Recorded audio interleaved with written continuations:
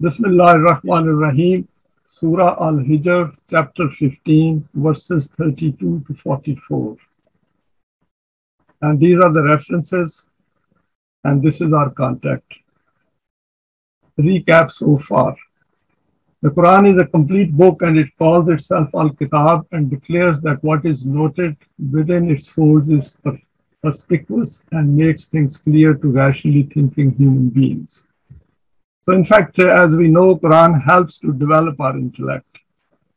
Those who resort to kufr waste their worldly life in the pursuit of things associated with physical existence and thus live at a sub-animalistic level. Now, this term sub-animalistic may be a bit harsh, but Quran itself has said that since animals do not have metacognitive ability, so they don't have choice, whereas human beings have a choice and intent, that trait, because of the divine energy within us. Hence, we need to be better than animals and not just pursue our physical desires and then die. And kufr over here means that we do not live at a human level, at a higher level. And when the message comes to us to think through it, we reject it and say, no, we will keep on following our desires. Such a life always ends in regrets and disappointments towards the end of their stay in this world. Because we come with certain cognitive dissonance, there is actually a civil war which goes on within our head all our life. And as a consequence, of course, we turn this world as well into a chaotic and world full of conflicts. So it is important for us to understand, those of us who have come to the Quran, that all those dissonances which are within us can be removed effectively by using the Quranic guidance. Events in the human world follow known laws and values, and those who make an effort can find their details and thus benefit from their life. Knowing the law is important because without knowing the law, we live a life of ignorance. It is a darkness. The time of respite is kept within the functioning of nations so that people can learn from their mistakes and mend their ways in time. In fact, this time of respite is available at an individual level as well, and we can check it. For example, if we harm someone and then forget about it, it is possible the same person will come back at some point and will try to harm us. So it is better that if we have realized this aspect of causing harm to someone, we should go to him and settle it and apologize for that. Those who pass the message of Allah to others should never be fearful being called insane or mad. Because essentially, those who reject the message of the Quran and those whom we invite towards the Quran and they don't like it, they are not reacting to us, but they are actually reacting to the message itself. People take time to accept the guidance of the Quran, and we need to understand this, that people take time. Nobody changes overnight. It takes years and years of efforts and thinking, which brings change within us. People who look for miracles in worldly life do not understand the functioning of the law of requital. In the human world, there is nothing miraculous. Each self is responsible for its deeds, and this is where we need to remain focused. The Quran is preserved and protected for all times. We went through a number of points regarding this. Mu'minin need to make it part of their self-sense of being in order to strengthen their iman. Next is there are enough resources for sustenance kept in the planet for all times for mankind. So all those people who think there are less means of sustenance and the population has increased, they are wrong. If we look at the total sum of resources even today, we will see that these are far, far more than the population we have in the planet. We need to use our intellect to utilize the available resources in the era in which we exist and make efforts to discover more. Many of these resources need to be made sustainable for all times. Next is our life in this world offers us the opportunity to either go ahead or to lag behind. It depends on our choice. However, this is within the concept of Deen. Why I said about Deen is that in the physical domain, of course, those who accumulate more resources and more means of sustenance, they are considered to be successful, whereas they are the ones who create imbalance in the world. In the concept of Deen, it is all about the development of the self, which is accessible to everyone. The issue before us is that everyone should know what is to be done about their self and what is the purpose of creation and what is the guidance given in the Quran. So at least they are apprised with the permanent values and the divine attributes. Only then they can make an informed choice. The present situation is that most of the mankind even doesn't know about the Quran and its guidance, and that is the issue before us. The competitiveness kept within us is meant to be directed towards doing solid deeds so that the whole of mankind benefits. It is through solid deeds that we develop our divine attributes within us, because these attributes are the ones through which we solve the problems. Everything in the world is created from water. Life and death in the universe follows Allah's laws, and these are kept outside the control of human hands. For example, every human self will taste death. Now let us look at the first two verses for our presentation today, 32 and 33. Being a possessor of choice and intent, all our acts are being questioned by the law of requital. It's very interesting. It is the law of requital which is looking at what we do in our life. Qala ya Ibleesu malaka Allah takuna ma sajidin. Qala lam akun li kulli asjada li basharin khalaqtahu min salsalin min humain masnoon. If you remember the previous presentation, there was the introduction to Malaika who were asked to bow before Adam, and about Iblees who transgressed, who rebelled. Allah inquired from Iblees the rebellious emotions of man. Why were you not among those who bowed before Adam? Why did you adopt transgression? Then he said that it cannot be possible for me that I bow before such a creation which is created from hollow, dark sounding clay, i.e. the material creation of man is such that his rebellious emotions remain gripping him. But because of that quintessence of divine energy, the human self that has been given to him, he becomes enabled from this so that these emotions do not overwhelm him. So over here, Iblees refused to bow before Adam, and now Allah has questioned him. So this is the way this dialogue goes with the Quran, and we should keep it in mind that this is metaphorical, but this is being displayed right in front of our eyes around us. Now, display of Ibleesi mentality, not thinking through the issues of life. Iblees is asked about his conduct here, which points to his choice and the ability to act on his choice. Malaika do not have choice, hence it becomes clear that it is about Adam and his ability to make choices in life. Some people mix it up by saying that Malaika and Iblees are the same. Iblees was one of the Malaika. But if we go through the verses of the Quran, we will see that Quran clearly differentiates between the two. And then Iblees and Shaitan both are pointed to as human inner emotions, because the acts which are associated with Iblees and Shaitan are those which we see human beings doing around us. This also means that man possesses the potential to express himself and his intention. There is the ability to use intellect and make decisions. Though in verse Al-Baqarah, verse 30th, the Quran says that Malaika said that the Malaika also commented that you are creating this Adam who is going to create chaos and will shed blood on the planet. So we can say that these are the kind of expressions of the real situation which is manifesting before our eyes in a metaphorical way. Then Iblees gives the reason for his making a different choice from what Malaika did. Here he differentiates the status of the human self from the physical self. Because Malaika accepted it, and Iblees said, why should I bow down before Adam? What is in him that I should follow his law, his commands? It is an important point which he says after understanding that Adam's physical side has originated from mud through the process of evolution, while he himself is the product of divine energy. And he says, Qala ana khairum minhu khalaqtani min narin wa khalaqtahu min teen. In another verse that is 7:12, Iblees says that I am better than him because you created me. Khalaqtani, you created me. At least he's accepting that Allah has created me, min nar, from fire, whereas you have created this Adam from mud.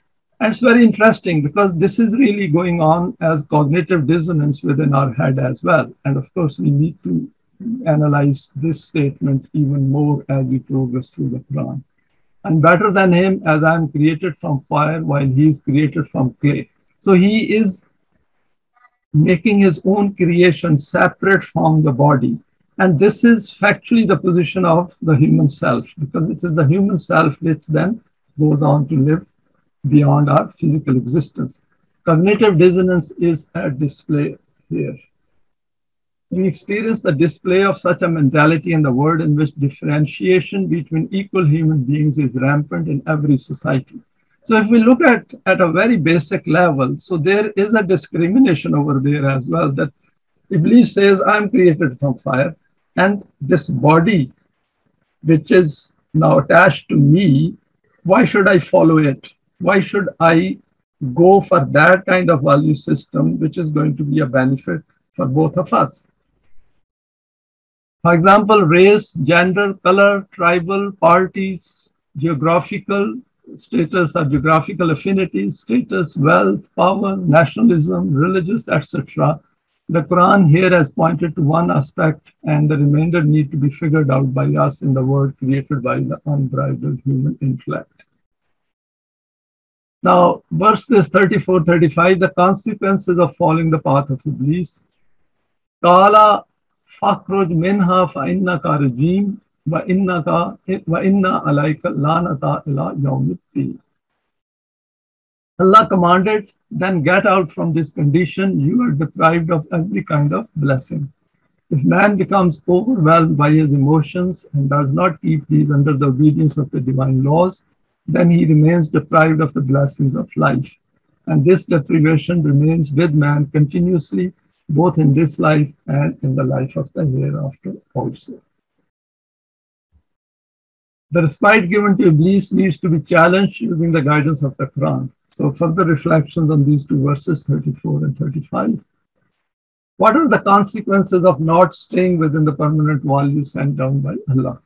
Because Iblees' disobedience also points to us that we should think a bit more closely that what are the consequences if we do not stay within the permanent values and the world which we have created around us? Because some of us, I know some of us hope that within this system, if some adjustments can be made, then we may get a better world. In these two verses, the Quran has summed up three important aspects of going against the command of Allah, i.e. making wrong choices in life. Just to reflect on the wording of these verses, where the Quran has explained very calmly the situation to Iblees and to all of us. Firstly, it is stated that by virtue of your choice, you have excluded yourself from the benefits associated with following our value system. However, you are allowed to do this, and we will not interfere with your choice. And this is something which is brilliantly stated in the Quran, that it is your word. We have given it to you. And we know that if you do not follow our revelation, wahi of Allah, then you will create problems. But we have built the system in such a way that whatever you do, the consequences are inbuilt within it. And of course, physically, you cannot go outside the planet. And whatever you do within the planet, there will always be people who will stand up against you when you will do wrong. But as is noted in our guidance, you will, as a consequence, become a regime, i.e. you will live an aimless life which will appear to be busy, but will reap nothing at the end. And this is the part of the verse I've quoted over here from Surah Al-Hijr. Alamu annamal hayatud dunya laibun wa lahmun wa zinatun tafakurun bainakum wa takasurun fil amwali wal awlad. That if you gain knowledge, if you keep your eyes open and use your perception, then you will find out that this life of yours, if you do not come to the Quran, then it becomes just a sport and entertainment. And you gain nothing. Laibun walahun, that you think that you are gaining something while you are, but at the same time, An aimless life is waste of time. Zinatun, and of course it is very attractive. Tafahurun, that you become very competitive, you envy each other, you feel like exceeding each other, bainakum, among yourself. But takasurun, and you gather and accumulate. Takasur is plenty of things and conveniences of life, and you deprive others through that. Fil amwale, in your possessions and in your children. And this is what is going on all around us. We have gone over these aspects before as well. Secondly, the appearance of the term lanato, al-lanato, which means keeping somebody away from the blessings and bounties of life, keeping away from the reality of our existence. Lanato has expounded the meaning of a regime, i.e., you will not be able to bring out your latent potentials in your life and will keep yourself away from those aspects of life which give life to the human self.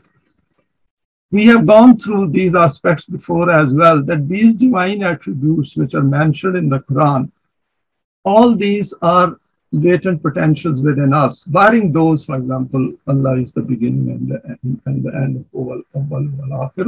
But other than that, all those divine attributes, we are supposed to learn about them and train ourselves and then manifest them. Because once these attributes we manifest through solid deeds, then they give us a new life. And this is what the Quran says, that in case you don't come to the Quran, then of course you will not benefit from these things. And if you don't benefit from these, then that means you will not have a self which can live on beyond your physical existence. Thirdly, do not ever think that this total freedom of yours will continue unhindered and will not be challenged. Not at all. There will arise among you people who will not join you, and they will stand up for the cause of Allah, and that will be the end of your period of respite. This is termed as Deen. So Deen is not something which will come in the life of the hereafter. That, of course, is true. But fact is that if we establish the system based on these permanent values and manifest these potentials which are within us in terms of divine attributes, then this will turn into Deen. And if that era comes, as and when that comes, that means Iblees will become ineffective. Verses 36 and 38, Iblees has respite till the time that man establishes the system of Deen.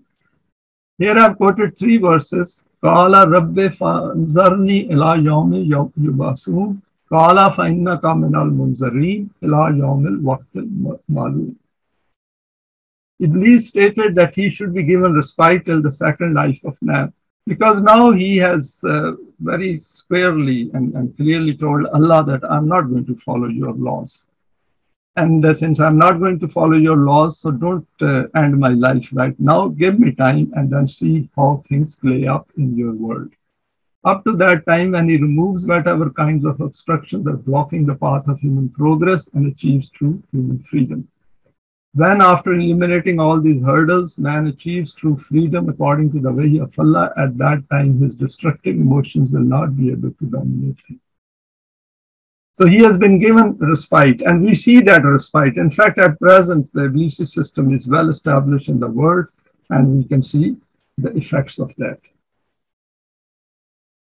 The results of human striving, that is Iman plus solid deeds, can lead to success as noted by the Quran. Here the Quran has drawn our attention to the fact that this conduct of Iblees can be countered by following the guidance of Allah.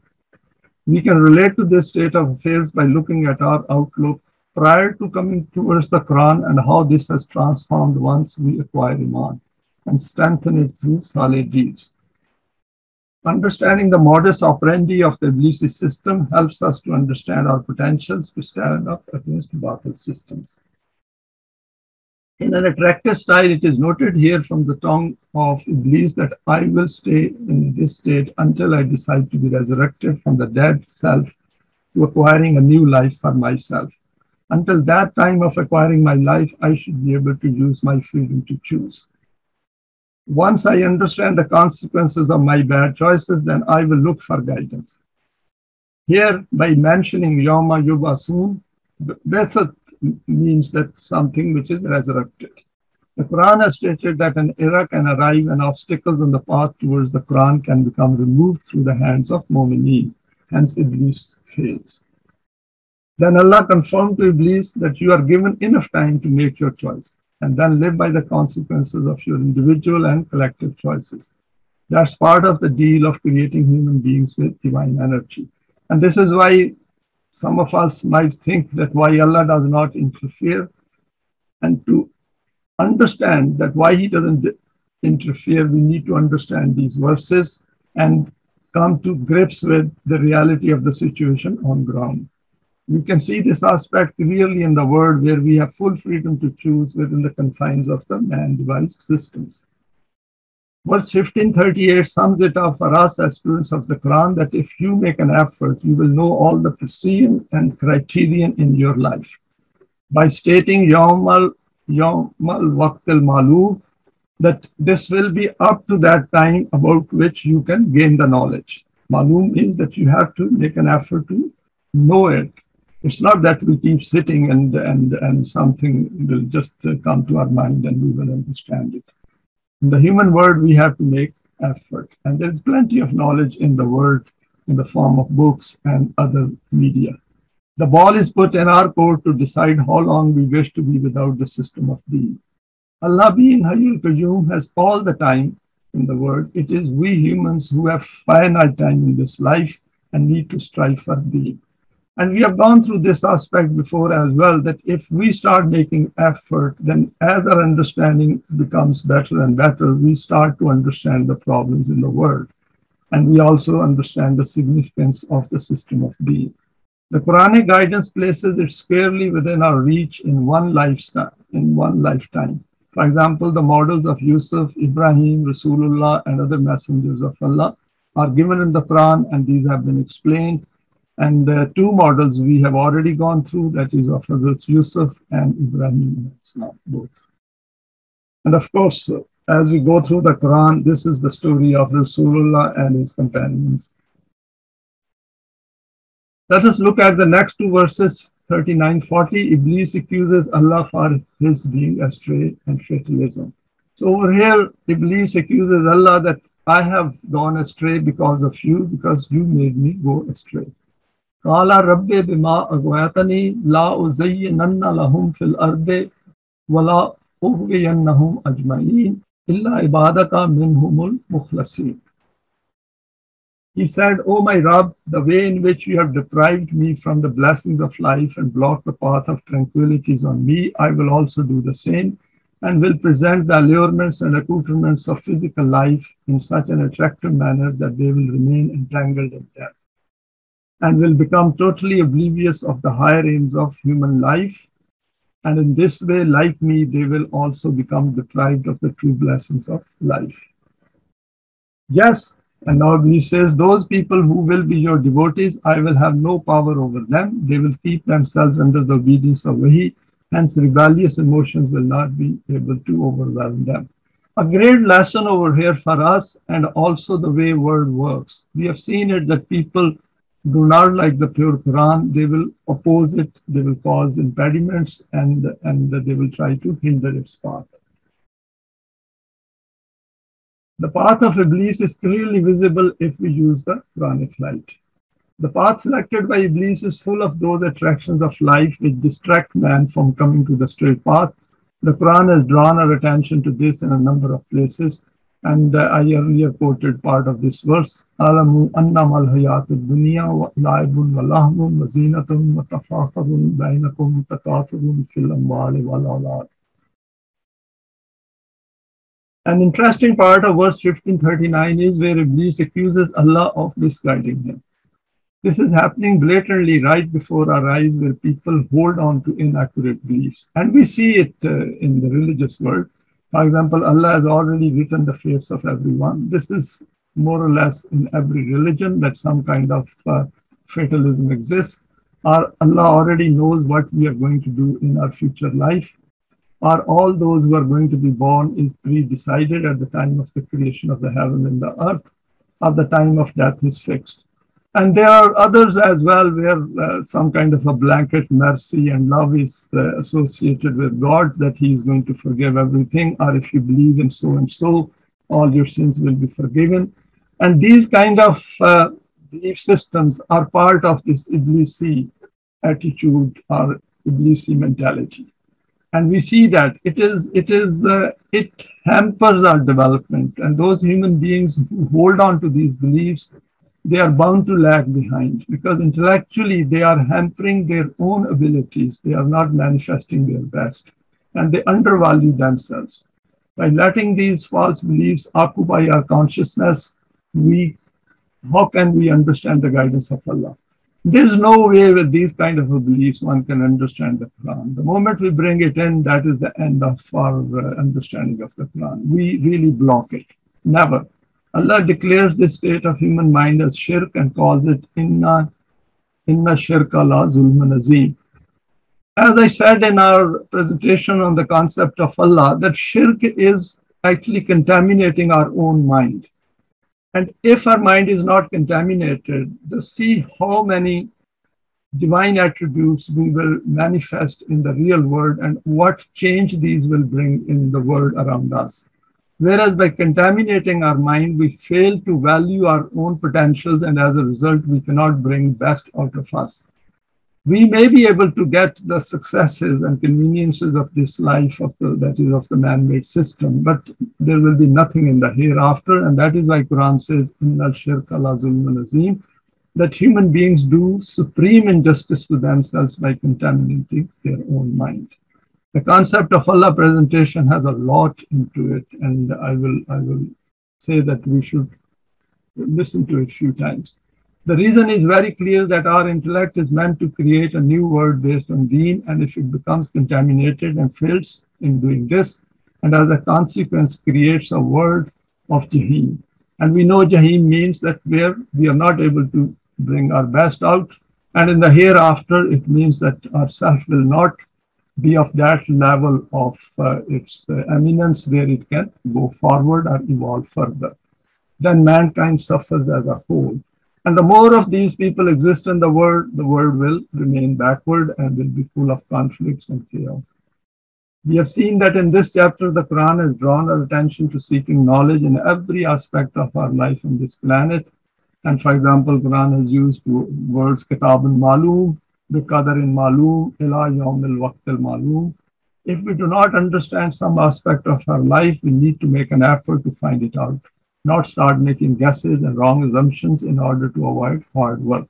There is no shortcut to gaining knowledge. We have to make an effort. Similarly, to get rid of all false beliefs within our intellect, within our mind, we have to make an effort and constantly challenge our own line of thinking. There is no shortcut on the path leading to the system of Deen. Reaching the state of al-Mukhlasin, devotees of Allah, we have to make efforts and do deeds so that we reach a higher state of intellect together. See, al-Mukhlasin means that we have to be, it is the assumption over there Quran is making that you are together. It's not one man's journey. Free from differences and with affinity of hearts, and we are able to see clearly the functioning of the ploys of Iblees. Because when we are together, it is not one man's efforts. Others will think and will be able to look at the problems from different angles. It is not to condemn it, but to grow out of it by coming into the light of the Quran. Growing out of the darknesses of an unguided life. Quran says, Allahu waliyul lazina amanu yukhrijuhum minal zulumati ilan nur, that Allah is the supporter, aider, and companion of those who have Iman. And once they have Iman, then He brings them out of darknesses into light. We need to keep in mind that Allah has pointed to one supreme reality here, wala ughwiyannahum ajma'in. None can escape the influence of Iblis except those who come to the Quranic guidance. So let us not remain under any doubt. It is based on visible, concrete evidence all around us. Because sometimes we hear this kind of a news, this kind of opinions that what will happen to those who do a lot of good but do not have Iman. Now, this kind of opinion or these kind of suspicions or doubts are the ones which we need to remove through our own efforts. We have to go through the Quran and make our own efforts to understand the value system which is explained in the Quran. Verses 41-42, Sirat al-Mustaqim is based on clear evidence. The Quran illuminates it with science. Qala hadha siratun alayya mustaqim. Inna ibadi laysa laka alayhim sultanun illa man ittaba'aka minal ghawin. Allah said that the path on which the devotees will tread is the balanced and established path which will take them straight to the intended destination of life. This is that path which leads towards me. You will not be able to overwhelm these devotees of mine. You will only be able to overwhelm those who leave this balanced path and follow behind you. Their end will be annihilation. Iman needs to be firmly declared, leaving no ambiguity about its existence within ourselves. This is verses 41, 42. Some further reflections. Allah declares the criterion for Surat al-Mustaqim. This is from Surah Al-Imran, verse 51. Inna Allaha Rabbi wa Rabbukum fa'buduhu haza Siratum Mustaqim. And over here, the Quran has said from the lips of Rasulullah sallallahu alaihi wasallam, follow him as noted in the Quran, that is, follow Allah. Inna Allaha Rabbi, that Allah is He, my Rabb, wa Rabbukum fa'buduhu, and He is your Rabb as well, and you must follow His guidance, because that is where the path to success lies. And Haza Siratul Mustaqim, this is the straight path. Follow him as noted in the Quran and you will be on this path. Here the messenger declares that Allah is my Rabb and your Rabb, i.e. a statement of fact. We also reach a state in which we declare based on our own iman that Allah is our Rabb. So for us is that we must have this firm conviction developed within us that Allah is our Rabb and we are following His laws after understanding the permanent values and displaying these divine attributes through solid deeds. Then after being on this path, He invites us to declare that Inna Rabbi ala Siratul Mustaqim. Just see how powerful statement we make, Inna Rabbi ala Siratul Mustaqim, that after following this path for a while, we say through the results which we get and the way ourselves develops, that firmness, that conviction within us, that this is the right path, gives us that kind of understanding where we say, Inna Rabbi ala Siratul Mustaqim, that Allah is definitely on Siratul Mustaqim and we are following Him. This is that state of the self-development where we come to grips with the understanding of Rububiyyat, conceptually and practically. The need for it, we understand it, its finer aspects we understand, and we are on the path of solid deeds with the full conviction of our heart and mind. The next part of the verse points to another sign where Allah stated to us that having made the path of Iblees very clear to you, do not let anything distract you from this path of mine. And over here, a great part of this verse, Inna ibadi laysa laka alayhim sultan, that you will never have any power on him, because he will know that such a self knows what are the inventions and concoctions of Iblees are. They will be on this path with an unwavering iman, and they would have strengthened it by the recipe of solid deeds as noted elsewhere by the Quran.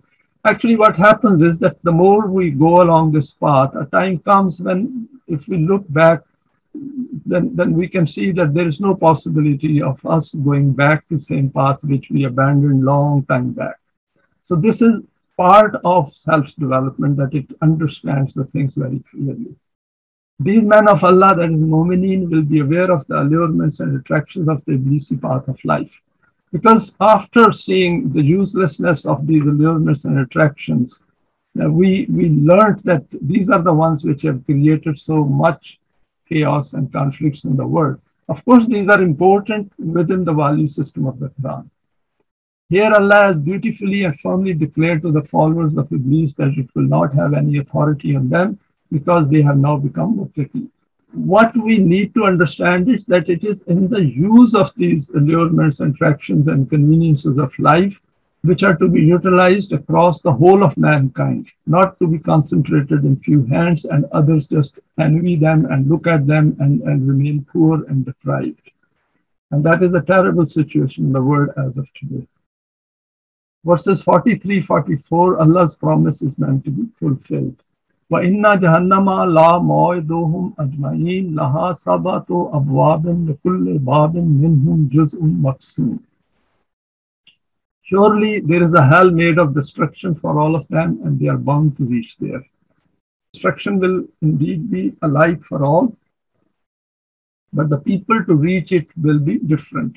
Every group among them will have a separate path from which they will enter the destruction of Jahannam, i.e. Sirat al-Mustaqim, which leads to Jannat, is only one, but when it is abandoned, then the wrong paths are numerous, and different people reach destruction via different paths. And we can see that in the world. The correct point for target is only one. There can be many wrong points on the target. There is only one target for the bull's eye. There is one correct answer. Wrong answers are countless. I thought this is a beautiful sentence which Allama Pervez has noted down in the meanings of the Quran volume 7. There is one correct answer. Wrong answers are countless. As we said before as well, that the word is very precise and accurate. It's only we find people, those who do not understand the functioning of the law of requital, think things are at random and they are based on chance. There's nothing on chance. Everything is extremely mathematical. The Deen of Allah is one. The self-made religions of men are many, and this is the reason that there can be no sects in Deen. There cannot be any sects, because having sects is landing ourselves in hell. Now, looking at some more aspects of these two verses, 43 and 44, human beings create hell themselves. While living a life of hell, they complain as well. And this is interesting. We see it all around in the world that people are unhappy, and at the same time, they complain about it and then do nothing about it. And when the message of the Quran is presented, even to limited people or contexts around us, they also reject. Most of them reject it. They look at you with a blank look. Over here, our attention is drawn to the fate of the people who follow the wrong aims of life. They all land in a hell created by human hands. This hell has two aspects. The physical part of it, where human beings create wars, chaos, conflicts, imbalances in the world, etc. The second part is the fear and grief, which is khawf and huzn. Huzn is something within us, which is we can feel cognitively, like anxiety and fright, uncertainty, doubt, suspicions. All these are related to huzn, and these have impact on us, created at the cognitive level, which keeps people suffering from anxiety and uncertainty. This creates psychological disorders. Iblees represents the state of negative effects of human ill deeds on their self. It has numerous forms. In this also, human beings have choices, but about what kind of evil they wish to have for themselves and for their families, societies, and nations. For example, in today's world, the leaders in every state deliberately plan evil, then execute it knowingly, but project it as something good, i.e. under the label of good. Because if they present it as an evil and saying that what we are creating now is going to harm you in the long run, and it might even shorten your life, then nobody is going to believe them. In fact, they will come out on the streets and protest and remove them. But wherever evil has gone beyond a certain limit, people do stand up and come on the roads and come onto the streets. The general public accepts it as they do not use their eyes, hearing, and intellect. And Quran has pointed to this fact that they are given all this intellect, hearts, minds, and eyes and ears and other faculties, but they do not use it. And we are witnessing all this in the world around us. By mentioning the term ajma'in, the Quran has left no exception. It has stated that the path of Iblees is the path of perdition for all. This is something on which we need to think profoundly, that firstly, by not coming to the path of the Quran, we remain on the path of ruin, and this life being finite will terminate in our death. Secondly, by staying away from this path, we do not get those pleasures of life which are exclusively associated with the path of Allah. And this aspect will be covered in our next presentation. Thirdly, we help to perpetuate evils in the world, which need the aid of as many mu'mineen as possible to counter these. Fourthly, we fail to provide a solid role model for our children and do not let them have an informed choice based on the Quran. In the second verse, we need to be aware that there are many paths leading to hell, but there is only one straight path. If we are not together on the path where hearts are becoming united through our efforts, then we are still far from the understanding of the Quran as a system of Deen. Finally, a few points to remind ourselves.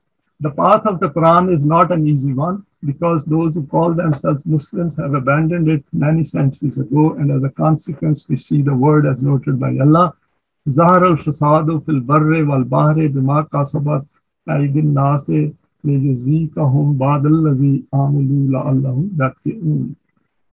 The chaos created by human hands is inviting us to do something about it. Over here, Quran has said that fasad, chaos has appeared in the land and on the seas through the hands of human beings. Bima kasabat aydin nas, aidi is hands. And because of this, now they are going to taste the consequences of what they are doing. And we can see that around us. They are all tasting it. And we are witnessing that as well. But we know why it is happening. And Quran says that Allah is waiting. The law of requital is waiting that maybe they learn lesson and come back and stop doing what they are doing. If we notice it and then think that let someone else do it, then we need to stop complaining as well. At least, even if results do not materialize in our life, at least we can stand up and say we did our best within the means available to us. We should wait for someone else to rise and do it. And if this does not happen in our life, we somehow survive the evil created by others, then good for us. However, if we see clearly that through the Quran it is possible to bring about change by following the procedure and process explained in it, then we need to first understand this quickly and start working towards it with those who are striving on this path. First is illallazina amanu wa amilus salihati wa tawasaw bil haqqi wa tawasaw bis sabr. This is from Surah Al-Hijr. And the Quran makes an exception, except those, because Quran says that man is in loss, is in a perpetual loss, and this is proven by the history as well, by the passing of time. But except those who do good deeds after accepting Iman, and then what they do is watawasaw bil haqqi watawasaw bis sabr, because they are coming together, they promote haqq and they also remain steadfast. Sabr over here means to stay steadfast. Never think of giving up. The next verse I've quoted over here is La ikraha fi deen. There is no compulsion in deen. We are on this path by choice, and we have a choice to give up this path as well, and loss will be ours. Then Quran says, Qad tabayyana rushdu min al-ghayy. The tabayyana is very clearly enlightened. This path is illuminated of rushd and ghayy. The wrong path is illuminated as well as the right path. فَمَنْ يَكْفُرْ بِالطَّاغُوتِ, the one who does kufr to taghut, who moves away from the evil system, وَيُؤْمِنْ بِاللَّهِ, and holds on to Allah's rope, Allah's book, فَقَدْ اسْتَمْسَكَ بِالْعُرْوَةِ الْوُثْقَى, he is held on to a very strong, unbreakable handhold, لَنْ فِصَامَ لَهَا, which is never going to let us down, which will never break. And we should just stay here and see what happens. Wallahu Sami'un Alim, and Allah is Sami'un Alim. And if we are also Sami'un Alim, we can understand it. Secondly, developing a firm resolve that we will never be in the company of those who are and will be in Jahim. وَالَّذِينَ كَفَرُوا وَكَذَّبُوا بِآيَاتِنَا أُولَٰئِكَ أَصْحَابُ الْجَحِيمِ. Those who have decided not to develop their self and think that the life will end with death, we are interacting with them because we are in the same world, but of course we should understand it clearly. Initially, dissociate intellectually. Recognizing the signs of Jahim is part of our self-development. Life emerges from death according to the law of Allah, and Quran says, يُخْرِجُ الْحَيَّ مِنَ الْمَيِّتِ وَيُخْرِجُ الْمَيِّتَ مِنَ الْحَيِّ وَيُحْيِي الْأَرْضَ بَعْدَ مَوْتِهَا وَكَذَلِكَ تُخْرَجُونَ.